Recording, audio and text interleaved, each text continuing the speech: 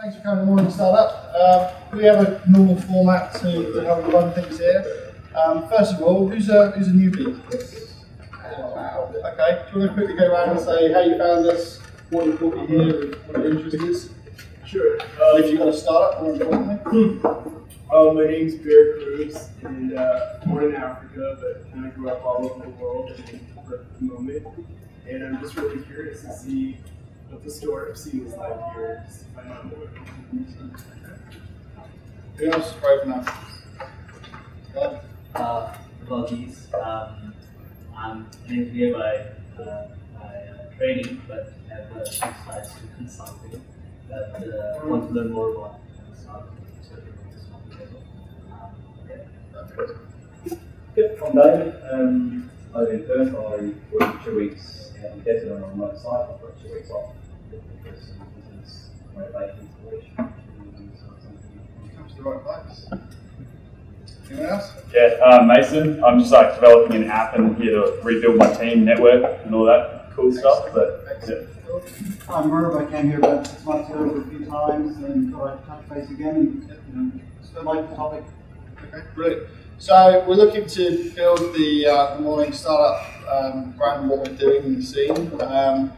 What we normally do is give you some announcements. We do have a Facebook page, which is what we predominantly use to sort of push out any of the presentations and any news that's going on in the ecosystem. It is a not-for-profit. We do this, we're all volunteers who do this, and it's part of getting the ecosystem up. And the idea is, hopefully you can come here, get a bit of information from one of the great presenters that we have, and then the after part is to then network. We are actually looking to put another event on the scene, which is, we've got it penciled in. I don't know if you saw it came out yesterday. For those of you who find it very difficult to get up in the morning, we're now going to have a monthly evening event called Dr. Disrupt, as it's kind of named now, and we're calling it the reverse pitch. And one thing that we've definitely found in the ecosystem here in Perth is that yourselves, who are the grassroots innovators and the startups, are finding it difficult to get access to the big corporates and get information from them and understand what your problems are. And in the same breath, the corporates are having problems trying to speak to you yourselves and how do you go about engage with the startup because their procurement policies stop that. So what Dr. Disrupt looks to do is essentially remove that. It's a 2-hour session. The first one is on the 9th here in Space Cube at 6 o'clock. We've got our first corporate lined up. I'll announce you that will be in a few weeks. And they're essentially going to pitch to you the top five things that keep them up at night. And if you just sit there and listen, Dr. Disrupt will then interview them and clarify what that means and take questions from the audience. And then it's up to yourselves. If you think you've got the way to fix those problems and there's an opportunity there, basically these corporates are willing to put in money to try and help maybe prototype something or do an MOU, a memorandum of understanding to see whether or not there is something that can. The idea being is to build the ecosystem here in Perth and to create startups. So you may be an SME, go, actually I can solve this problem, and then but I don't have a technical co-founder. There may be a technical co-founder who goes, look, I can help build that, but I don't have the SME. So the idea is to create startups. So that's one announcement for the 9th. I would recommend if RSVP, there are a set number of spaces. We're already quarter full. It's only been on for literally 12 hours and we've already got 30 people RSVP. There's probably about 100, 110 that we can take. Are there any other announcements here in the ecosystem? Go on. So I'm Brie Kirkman and I run Happy Healthy Foods. On Thursday, I actually broke the world record for most.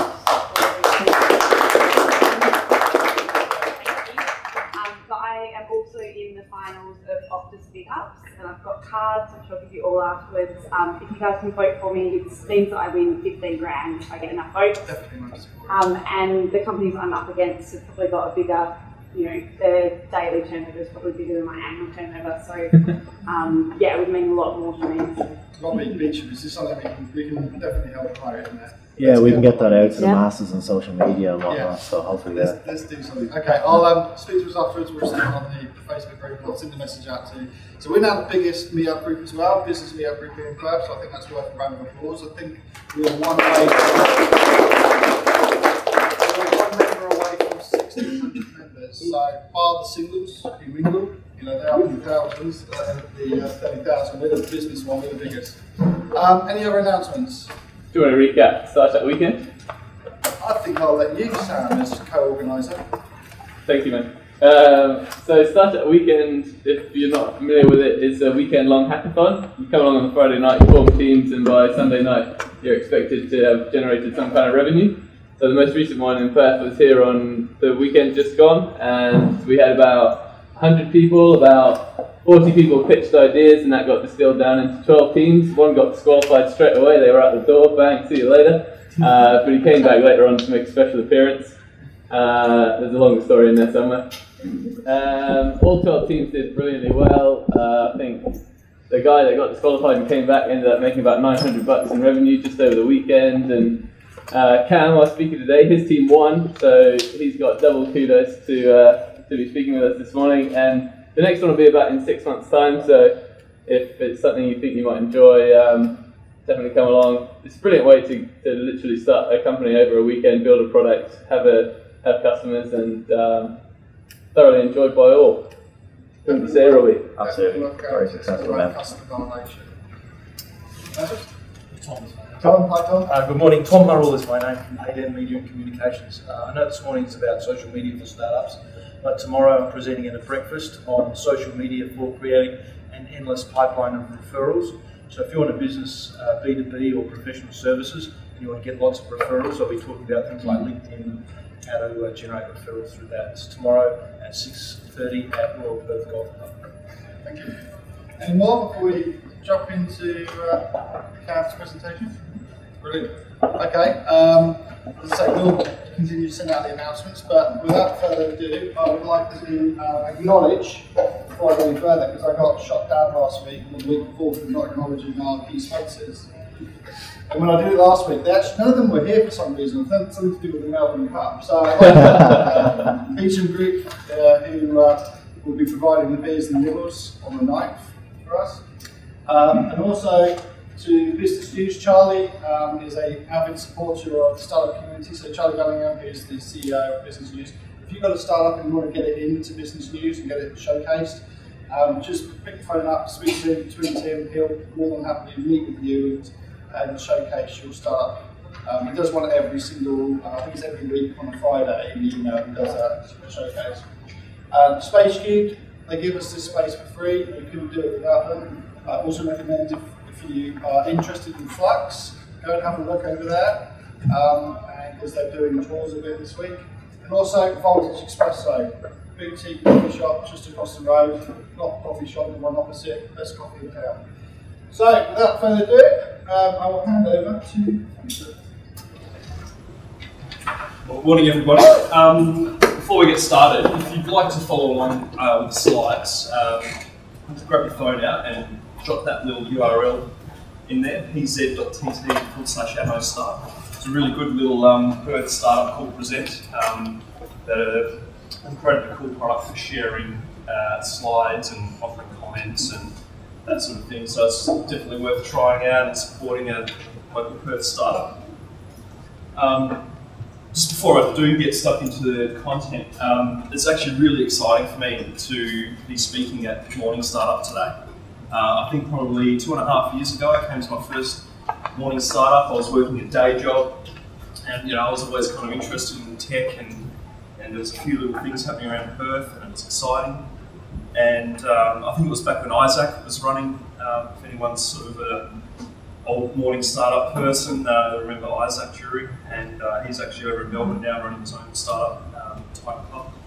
So it's really a nice way to stay in contact with the community, keep the flame alive when you're doing your day job, and it's kind of nice to hear other people's stories, and so it's really exciting that I'm finally able to present to startups, so thanks for that. I'm Cam Sinclair. I'll probably just give you a quick sort of background on where I'm from and where I'm coming from, and then get stuck into some of the juicy stuff. Who has seen this in the past 5 or 10 years? Probably not many people. It's a bit of a old school IRC type thing from maybe the 90s. Anyone probably born in the 90s may not have ever seen it. But it just popped into my head yesterday. I just thought, like, isn't it amazing how much the internet has changed in 15, 20 years? I mean, back when IRC was all the rage and you could just get on there and talk to complete random people. And, you wouldn't know them from a bar, so you wouldn't even know what their age, sex, or location was. And you can strike up a conversation. And hasn't it changed now? We've got Facebook, Twitter, it's actually made the world smaller, not bigger. We can focus on the things that we're interested in, rather than be open to new experiences. So it's actually kind of interesting the way things have changed and the way the internet and online life has kind of evolved over the past 20 years. So to answer that question, I'm 28 in Perth. I was always a little bit of a nerd in high school. I kind of wanted to be I was an aspirational cool kid, I guess. I was kind of friends with the cool kids, but I wasn't a cool kid. One of the things I tried to do to endear myself to the cool kids at school was at the height of the frenzy around Napster and MP3s. You could download music and listen to whatever you wanted. You could get it off the top 40 radio station.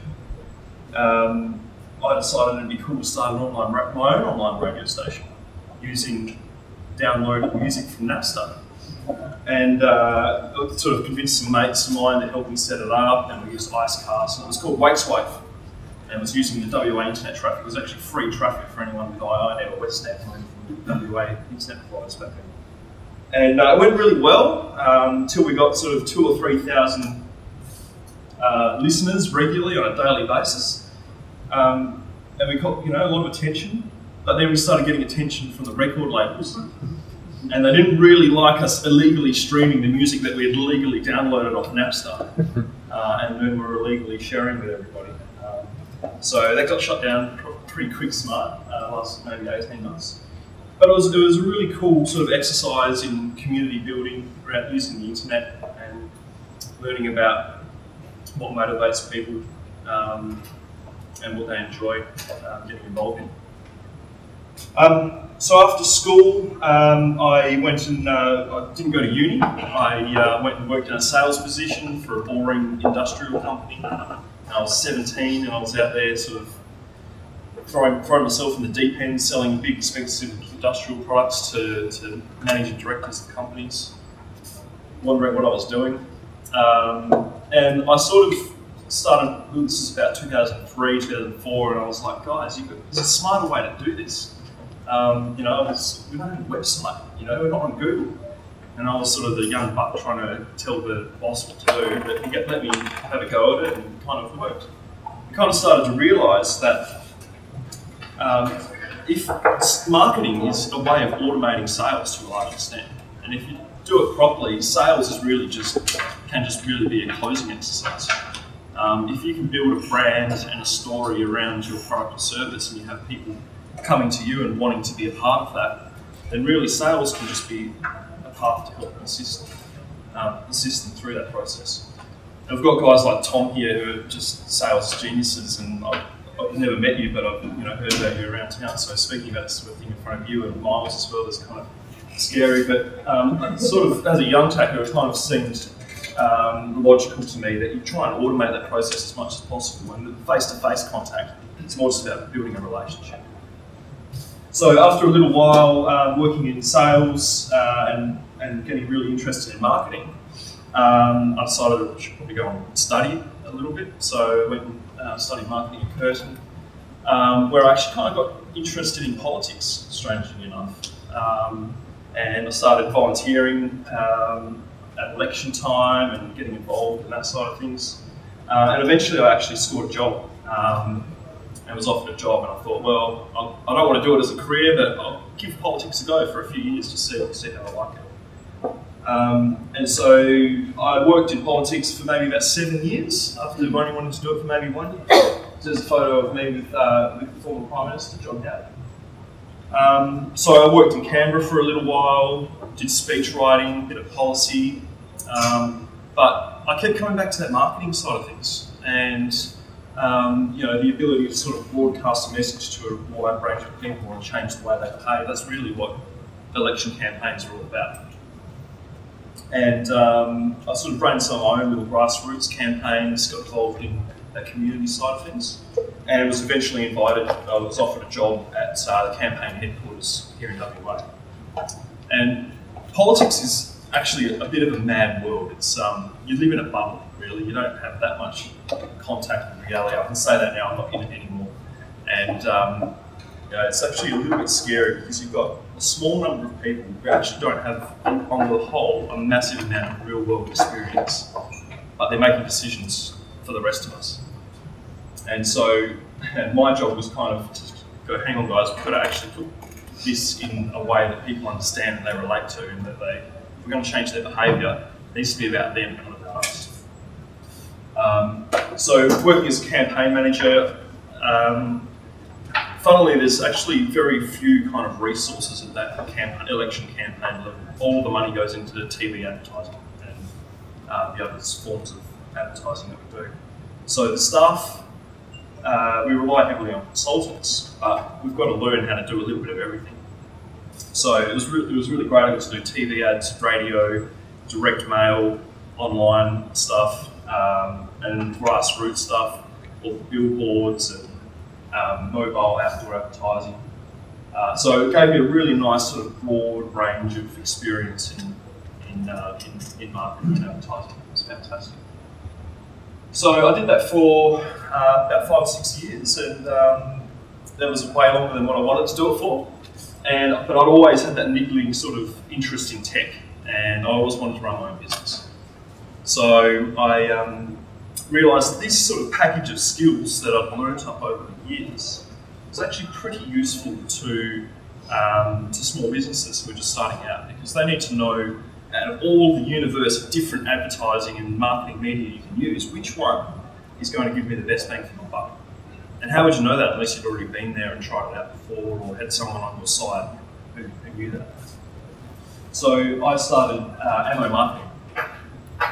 And I did that sort of part-time on the side for a while, and convinced my boss that I could go down to 2 or 3 days a week and do this on the side. That was cool because it was kind of the first step, and it was kind of like sitting on both sides of the fence, not giving up the wage completely, but still being able to do what I wanted to do. And so, you know, I thought a really nice way to do this would be, rather than trying to sell a big project and earn a commission on advertising or building a website, why don't I just give people like a sort of flat rate, so that they know that the advice that I'm giving is always going to be impartial. I just really want to do what's best for them. So that's what I've been doing for the past 18 months. I've now left my job in politics and doing this full time, and it's really great. It's actually a really great thing to finally achieve. So I'm quite proud that I'm now able to work for myself, essentially. I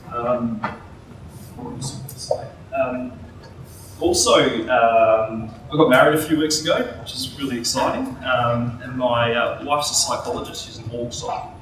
And so we've been together for quite a while, and I sort of had the privilege of spending 8 years proofreading her assignments and helping her study for exams, and I guess kind of absorbed maybe 1/5 of a psychology degree. So I guess the difference is she's been sworn to use psychology for good, and I'm kind of not bound by those kind of rules, so I can kind of use a little bit of psychology in my day job and use it to help my clients.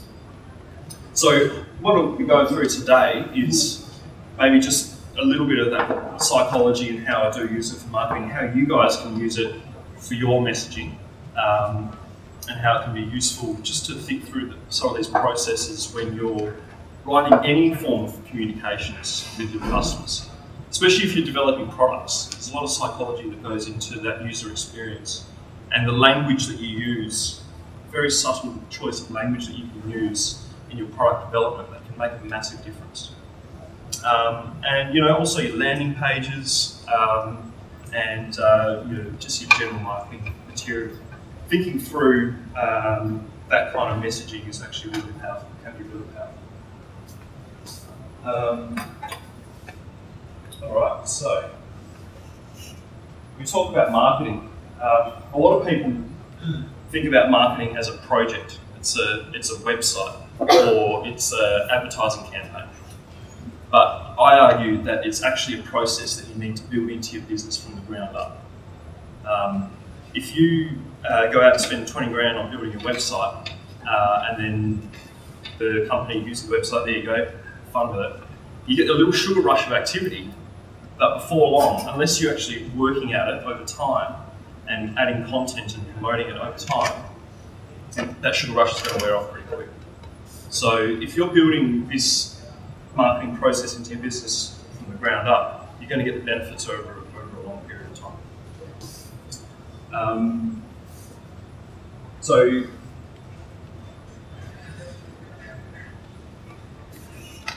has anyone heard of this concept, crocodile brain?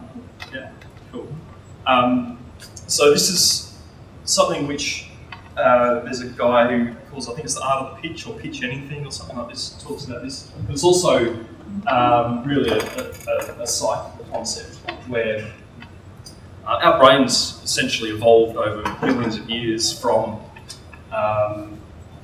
pretty primitive animals, and the additional layers that have been evolved into our brains have made it more and more advanced.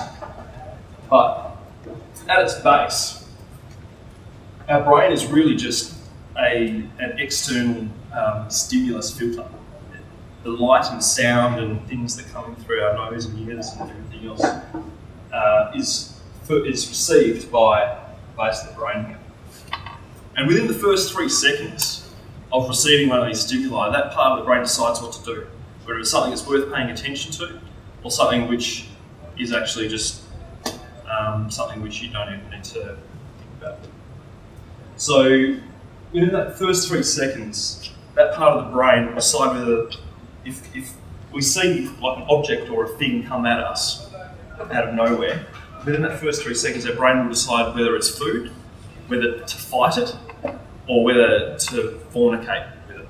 It's a sort of real basic survival instinct side of things kicks in straight away. And if it's none of those things, or if it's not novel or interesting or something out of the ordinary, the likelihood is that we won't really start to process that information.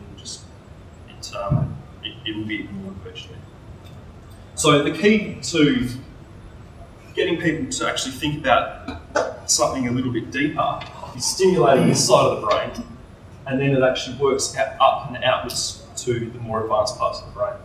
So once you've got their attention, then you can start to appeal to emotion, which is more the mammal side of the brain. So this is the crocodile brain, this is maybe the mammal side of the brain, and this is the primate or more human side of the brain.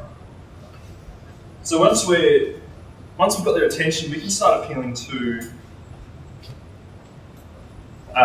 emotion, which might mean that we're, So once we've got their attention, we appeal to emotion, and then once we've achieved this, then we can actually start talking about facts and figures and appealing to the rational side of the brain. So in advertising, if we start hitting people with numbers and facts and features, we might not even stimulate this side of the brain. We might not even start processing emotion, and then we definitely won't even get to the side where we can actually start thinking about the rational side of what we're actually trying to get across. So if we have a think about emotions,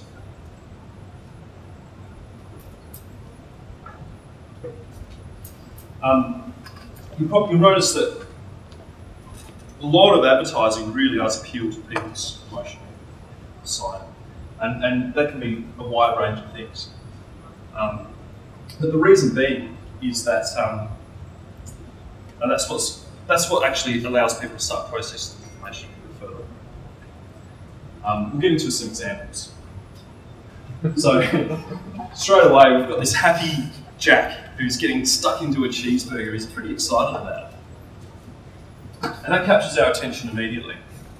And it's only once we've sort of seen the happy smiley face that we start to get a little bit deeper into the information. And we've also got a phrase up there, Jimmy's mother knows McDonald's hamburgers are 100% beef. So, I mean, that's kind of a fact, but it's also kind of an emotional fact. Mum's being the maternal, protective, she wants to make sure that her son's getting the best kind of nutritional value out of his meal. But Jimmy doesn't care about that stuff, he just knows that it's good. He's just excited to be munching on a cheeseburger. So this is a really old ad, this is about 30 years old, but some of the research that goes into emotional advertising is about 30 or 40 years old, and it shows that if you get appeal to that side of people, you've probably got an 80% greater chance of getting through your message. This is a really cool example as well. If you look at almost any airline advertising, they don't talk about the number of inches between a seat or what you're going to do that much when you're sitting on a plane or how big the engines are on the plane. They talk about the outcome that you're going to get from jumping on a plane and flying there. They're going to show you hanging out with your cool friends on the foreshore of Brisbane. They're going to talk about what the actual destination, really. That's the key reason that you're going to follow it. So that's really clever. That's you're not going to show a picture of the seat that you're sitting in when you're sardine crammed in the plane because it's not going to sell tickets. This is a cool one actually. They've actually kind of combined features with this nostalgic, warm, fuzzy feeling of your family history. A nice old photo, dad and son having a swim at the lake. So again, it's appealing to that emotional side of people, but getting straight into the features as well. This is an example of maybe what not to do. I thought I would show a sort of contrast. So straight away, we've got #1 visual bookmarking tool. I kind of really don't know exactly what that is, and the tagline is collect images, links, videos, and texts you find online quick. So it's kind of like just talking about the features straight up. It doesn't give you any emotion or feeling about how you're going to experience using their product. You've got a lady sort of hunched over a laptop, and the call to actions get started. And then they get straight into features and get down here. So if they were to do this a little bit better, they might have the lady smiling and enjoying her experience of the product. And it might be, always know where your great websites are stored, something along those lines. So it's actually getting to the crux of what the product achieves by using it. So that's why there's an old saying, features tell, benefits sell. So you're better off showing someone the benefit of using their product rather than just telling what the features are. So a few little examples I thought I'd throw up. This is a classic one for the tech industry. Talk about how much gig RAM it's got or memory and how much it weighs and all this sort of thing. But to the average consumer, it doesn't really mean a great deal unless you're a tech nerd. So the benefit to that is your music wherever you go. Same deal, cars. We can talk about V8 engines, 20-inch mag wheels, which is really cool if you're a if you're a bit of a rev head. But if you're a regular consumer, it doesn't mean a great deal. But feeling and seeing power is something which you can actually kind of relate to. And this might be an example for Xero, cloud accounting software. Now, I know what that means, but my mum doesn't.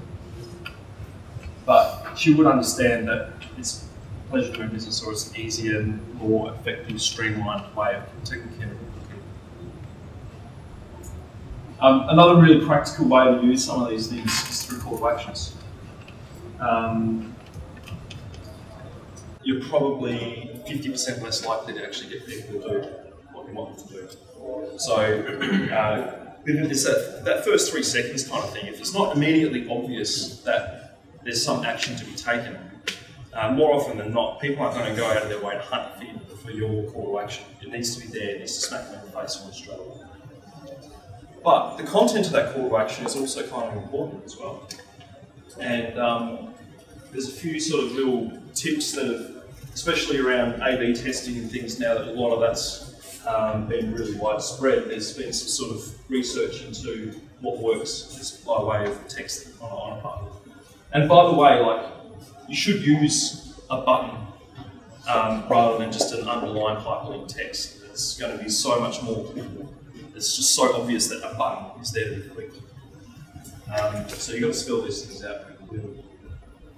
So out of these, which ones do you think would be the most useful? I guess you can probably tell. So the ones that have just gone grey are the ones to probably avoid if you can, and ones that are green, or that style of button is going to be more likely to get a click. And like, it's worth noting that this isn't going to work for everybody. It's really going to depend on your product, your service, and your brand story. But and I would highly recommend A/B testing the crap out of everything. But as a general rule, this kind of direction is going to help. So rather than telling people what to do on your site, send, submit, shop, have people in their head telling the site what to do. So they're the ones that are in control. Grow my traffic, get my free, try it free. So it's just a subtle change in language that can actually make all the difference in getting people to do what you want to do. Here's an example of actually a pretty good landing page that's worked really well. And they've got their call to action in their header there, which is, for SEO and stuff, it's a little bit counterintuitive, but it's actually really plain. And going back to that crocodile brain, it's just very simple stimulus that you can absorb really quickly and easily. You know what you want to do. And it's kind of showing the benefits. We don't have a happy smiley face, but you can kind of experience the ease that is going on there. This is another really cool example actually. Who plays Candy Crush? Anyone? It's kind of like the ice of the mobile gaming world. It's pretty big, from what I've been told. But this is just like a comparison of, this is Candy Crush on this side and this is a different game. But just the subtle changes in language, and this is actually a bit of a negative tension happening here on this side. So here we're saying that, oh, you're out of moves, you didn't meet Cinderella, continue. They're not really creating a compelling reason to meet Cinderella. It's kind of negative, you know. It sounds like it's going to be hard to continue. Whereas on this side, we're saying you're out of moves, you only need 3 more ingredients, or is it 9 more ingredients? So there's kind of like this incentive to keep going, and there's play on or give up. I mean, which one are you going to do? And you know, the play on is the big green button. It's a lot easier to do that than to give up and let this poor little mouse down, or whatever, or princess, or whatever it is. So they've really thought this through, and that's why they're the crack cocaine of mobile gaming, because they're creating this kind of incentive and attacking into people's motivations. Speaking of motivations, one of the first sort of Psych 101 lessons that they give you is Maslow's hierarchy of needs, and this is really, you know, it's a little bit basic nowadays, but it does sum up how you can motivate people to do things. The way it works is you basically start at the base. So this is the requirements for human survival, you know, water, food, shelter, air. And if you don't have those things, you're not going to care about much else. You're going to care about getting water. But once those sort of things are satisfied, and you're alive and you're breathing and you're happy, the next level is safety, security. So this might be things like, you know, worrying whether your house is going to be burgled, or whether you're going to be safe walking down the street, or whether you have financial security. So you notice that actually a lot of, when you turn on the news, the 6 o'clock news, quite often the leading story is going to be about violence or a car crash or terrorism, something like that. And it's not very pleasant stuff, but the thing is, that's actually what motivates people at a very base level. So it's actually what will get people to turn on the news and watch it, and that's why it kind of works. And unfortunately, that's kind of what happens in politics as well. You kind of play on people's friends. But once all that's satisfied, then we move up the pyramid a little bit more. So love and belonging. This is where Facebook really taps into people's psyches, right? And then esteem. So this is sort of like, this is sport, and you know, you're part of a tribe, or you've got a loving partner and that sort of thing, your family. And this is sort of feeling good about yourself, that you're a capable human being, you can other people recognise you as someone to look up to or to be around. And then at the very top, self-actualisation. Am I the best human that I can possibly be? Am I donating to charities, or am I having a greater impact beyond my own sphere of influence? Am I leaving a worthwhile legacy? So these kind of things, all products kind of will fit into one of these categories. And when you're developing your messaging and your brand, kind of think about what people's motivations are along this line and how you can kind of tap into that. And this is a great example of that sort of love, belonging, esteem side of things, social proof. And if you look at any website of any good high-level tech company, they will have social proof on their site. So what's social proof? It's testimonials, it's logos, authority, and it's customer reviews. It's all that kind of thing. Other people are using this product, so it's going to be okay if you use it as well. There's nothing more powerful than a third party saying good things about you. You can say all the good things you like about you, but it's actually about the source. It's about where that message is coming from. And if it's from one of your friends or someone you know or someone that you trust, that message is going to be 10 times more powerful than anything that you can say yourself. So that's why reviews are really great. On a lot of e-commerce stores, customers also bought this, or this is the average rating for this product. Having a big name logo on your site, that's pretty cool. That's curious. But the reason that this stuff works is this kind of stuff here. Other people, saying that it's cool, and then that it's cool as well. Kind of still got a little bit of that herd mentality in us. So, to recap, we've got that crocodile brain, tapping into that base stimuli and getting people's attention. If I was to grab that chair and chuck it across the room, there's imminent danger for everybody, you're going to stimulate that crocodile brain. And you need to stimulate that before you can start appealing to emotion and before you can start appealing to people's rational thought processes. So there's those emotions again. Having a think about how you want people to feel when they're first experiencing your product, or what their emotions are when they think about the end product of using your product, or the end result of using your service. And motivation. Why would they hand over their hard-earned dollars in the first place? What's that core sort of base level human need for your product to happen?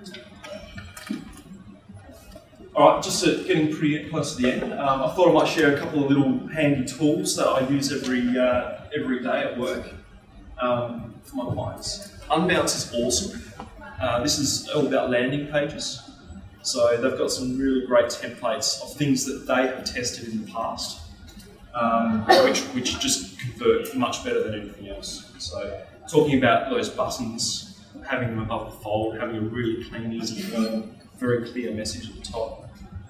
And what Unbounce allows you to do is A/B test, which means you've got version A, version B, 50% go out to random users, and then you start to see different results from both pages. And you want to go with the one that obviously gives you the best return. It's kind of like science experiment all the way through. And that's really what marketing is becoming. It's less an art nowadays and more a science, because hopefully everything is measurable. So Unbounce is great. There's others out there, but I just use Unbounce. Marketingstack.io is a really cool resource. This was up on Product Hunt a few months ago. And it's just basically an ongoing list of all the best marketing tools and services that are out there. And I check it out every week just to see if there's anything new that's worthwhile. There's some really good articles on there as well, worth having a look at. And kind of the latest buzzword for the past year or so in digital marketing is retargeting. If you're spending a lot of money and effort driving people to your website,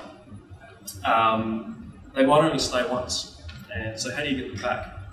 Well, retargeting will actually chuck a little cookie in their browser, and they'll remember that you visited your site, and then once you start going to your news sites or your BuzzFeed or whatever else, your ads might start popping up on that page. So it's a really nice way to extend the effectiveness, and it's an extremely cost-effective way of bringing people who you already know are interested in your product back to your site. So it's becoming pretty mainstream now. Facebook and AdWords do that sort of thing. It's kind of annoying, but it's because it works. So that's me. I thought I'd run a little experiment just on my logo. Does anyone see what the lines sort of make up there? I'm trying to work out whether it's actually, yeah? Cool. So the lines work out to say ammo, A-M-O. The reason I do that is if you've kind of engaged that level with the logo, hopefully you'll be more likely to remember the brand and the name. Well, that's my talk. I'm happy to take some questions, and thanks very much for having me.